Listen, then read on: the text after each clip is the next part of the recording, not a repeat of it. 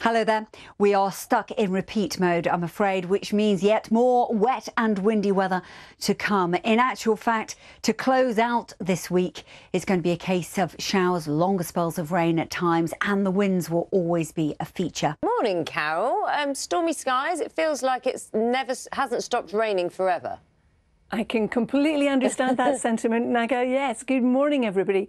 It has been pretty wet. In fact, in Sennybridge and Powys last night, Powys, I should say, we had 1.8 millimetres, or 1.8 inches, 46 millimetres of rainfall since 6 o'clock. That's a lot of rain. It's also been very windy. Gusts around the Needles, 80 miles an hour. Mumbles, it was about 69 miles an hour. And in Bingley, 63 miles an hour. So you're getting the picture. It's a wet and windy start.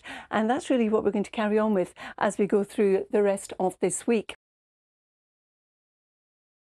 All the face. Need to calm down. Carol. It will be the fourth time you are told to down. calm down today. Carol can calm us down.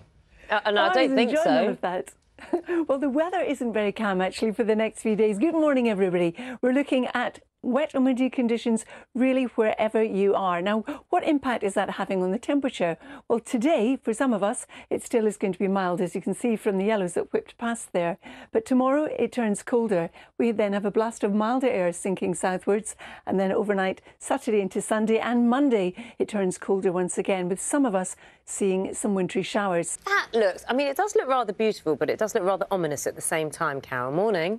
Good morning, both. You're absolutely right, Naga. Good morning to you too. We're looking at wet and windy weather for really the rest of this week. Also lovely to see it's Carol this morning. Not so lovely. Mike was talking about needing wet grass for Charlie to do the splits. I think he wouldn't have to travel very far, would he? No, he wouldn't. And Charlie, if you do them, watch your trousers, for goodness sake. That could be a big faux pas. Anyway, we've seen a lot of rain in the last couple. We've seen a lot of rain in the last couple of days. I showed you this chart yesterday, and yesterday we were just below average amounts of rainfall in Bala and also Blackpool. Today, after heavy overnight rain, we are well above.